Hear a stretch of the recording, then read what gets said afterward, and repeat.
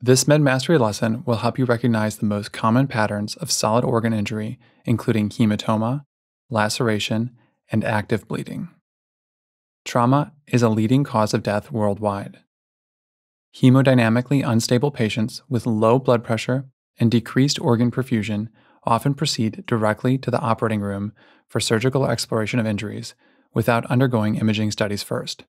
However, in many cases, CT imaging plays a major role in diagnosing and triaging patients who present with acute traumatic injury. Non-operative management is preferred for many solid organ injuries. It results in similar or better long-term outcomes compared to surgery. We can broadly classify trauma as blunt or penetrating.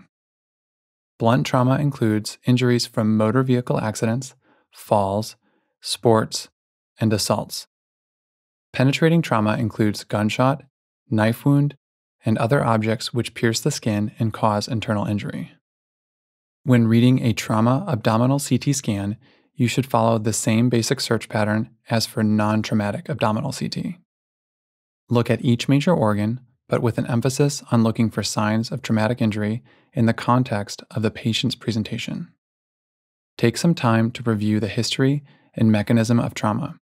Check if there are external signs of injury, such as bruising, bleeding, or penetrating injury, and find out if the trauma team has any specific concerns based on their exam. These points can all be extremely helpful in refining your search pattern, directing your focus to areas of concern, and making appropriate assessments about the indeterminate findings. In order to understand trauma scans, you will need to use new terminology that characterizes abdominal injuries.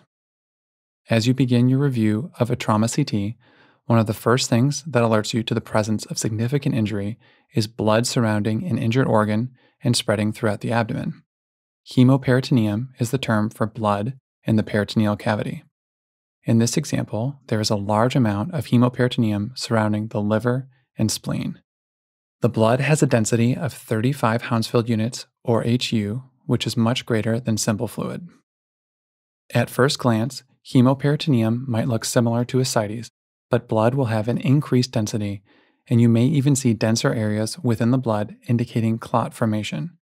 Ascites is generally less than 20 Hounsfield units, whereas blood will range in density from 30 to 70 Hounsfield units, or even higher if there is active bleeding containing contrast.